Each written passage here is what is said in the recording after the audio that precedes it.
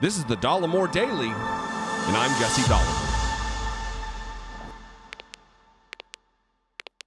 38,712 miles, which is greater than the circumference of the planet we live on, which is only 24,900 and something miles. 38,712 miles is the mileage that Lauren Boebert wanted to be paid, and indeed was paid, during her campaign, during her 2018 campaign. And now she's being investigated for the mileage claims and for tax liens.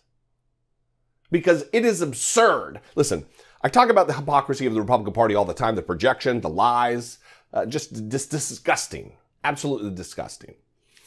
But it shouldn't surprise anybody that the party of law and order doesn't really care about the rules or the laws. They don't care. They care about power. I'm going to read from this New York Times article about Lauren Boebert and her 38,712 miles. From the New York Times, Colorado, to examine Lauren Boebert's mileage claims and tax liens, the state's attorney general has referred for review a fraud complaint from the group that targeted Representative Madison Cawthorn in a sign of trouble for the first-term Congresswoman.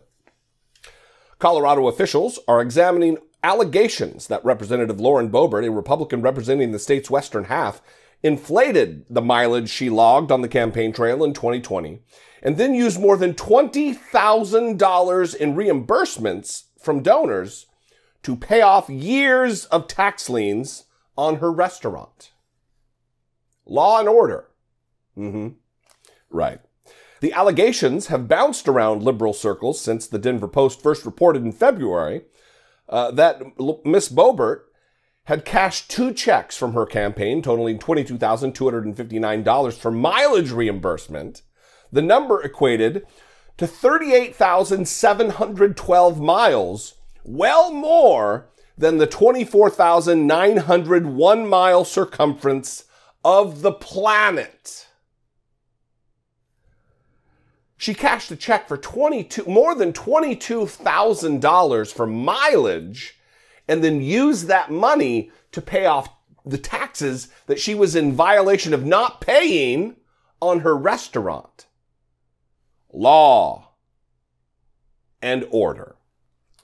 But the same group that unleashed a torrent of unflattering information about Representative Madison Cawthorn that helped defeat his bid for a second term in North Carolina last month has brought the matter to the Colorado Attorney General's office, which has referred it for an interagency examination.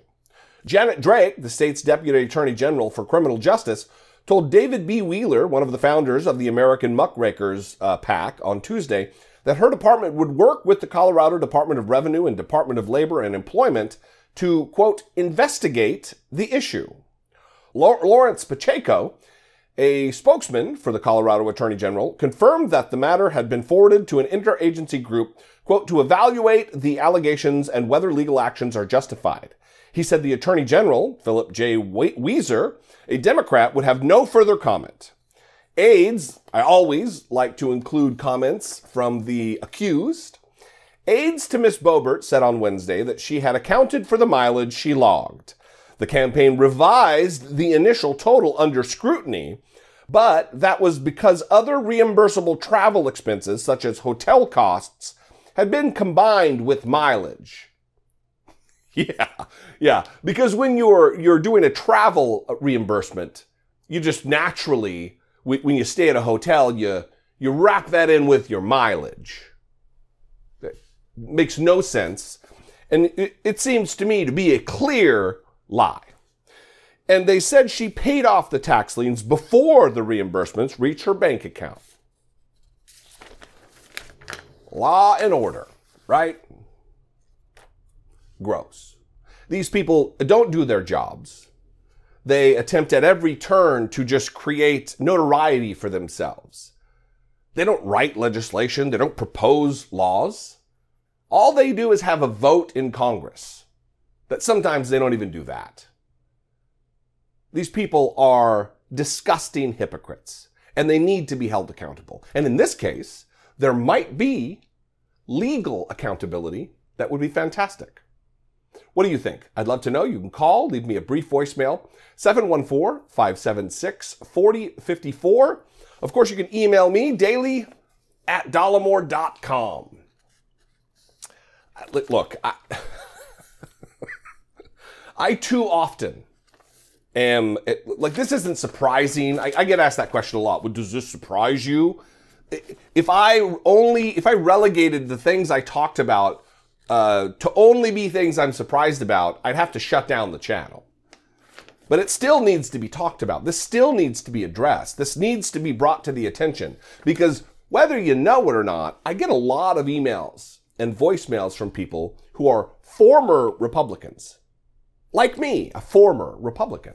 People who have watched my content, or a culmination of different people on YouTube, read articles, and started getting truth-pilled out of their slumber in the Republican Party. The scales, to use biblical references, the scales fell from their eyes. So it is important to talk about these things because you might know that it's true, you might believe it to be true, but there's a lot of people out there who don't.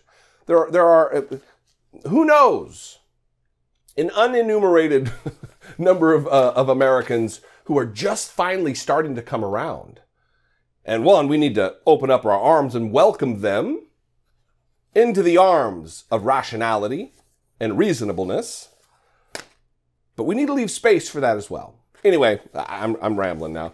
I love you guys. I appreciate you. Follow me on social media. I'm at Dollemore, just about everywhere. Instagram, Twitter, TikTok. And if you appreciate what I do, if I bring some value to your day or your week or whatever, or you just like the cut of my jib, I don't know how that's possible, but if that's the case, please consider supporting my work right here on the channel. You can click the join button below this video. It says join. I'm not sure what color it is, green or blue or whatever. Click the join button, see what's involved to become a channel member. And for $1.99, you can help support and produce what I do right here. Or you can go over to patreon.com/IDoubtItPodcast. Anyway, I love you guys. I will see you next time. Until I do, be genuine. Take care of one another.